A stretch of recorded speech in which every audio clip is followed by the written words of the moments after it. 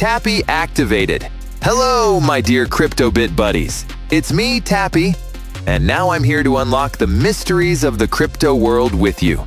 Today, we're diving into the core of cryptocurrency security, the difference between public keys and private keys. Let's get our circuits buzzing with some knowledge. In the vast universe of cryptocurrencies, public and private keys are like the yin and yang of secure transactions. Imagine them as the twin gears that drive the cryptographic engine, ensuring our digital assets stay safe and sound. These keys existed even before the birth of digital currencies, thanks to something called public key cryptography, PKC, or asymmetric encryption. Without these keys, our crypto world would be as chaotic as a robot without a good software.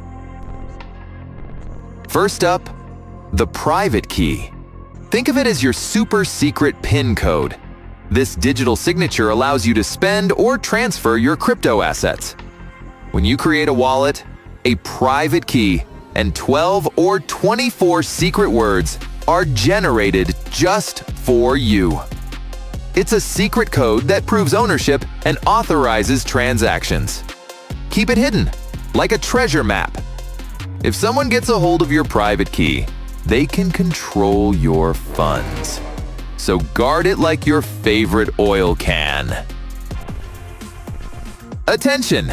Like, subscribe, and hit that notification bell to stay educated and entertained with TapSwap and me, Tappy. See you after reconnecting.